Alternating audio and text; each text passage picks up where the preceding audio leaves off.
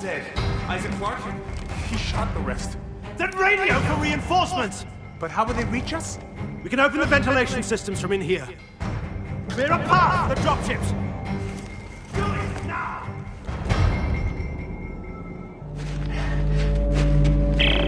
Isaac, you alright? Carver, he's here. He's headed to the machine. Can you reach him? I'm trying to find a way into the city. We'll try to meet up on the way.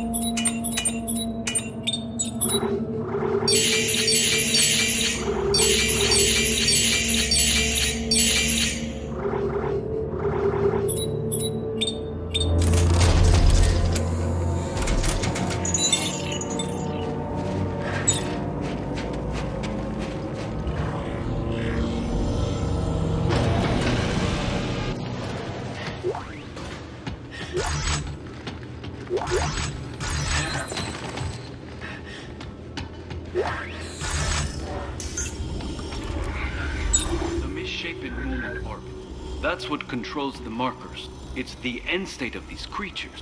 Or rather, it would have been. You see, the natives of this planet constructed a machine that froze the moon in mid-formation. But it wasn't enough. Even half-formed, the moon's marker signal speaks to the markers back home. And it doesn't end there.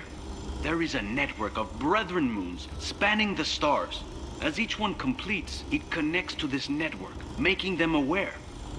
If this moon should complete, its brothers will all come, looking for food.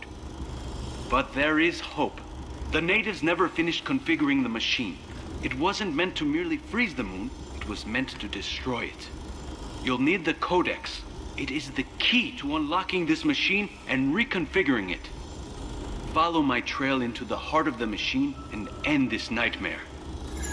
Carver, did you hear that? The machine can crush the moon! It just needs to be properly configured. What about Danik?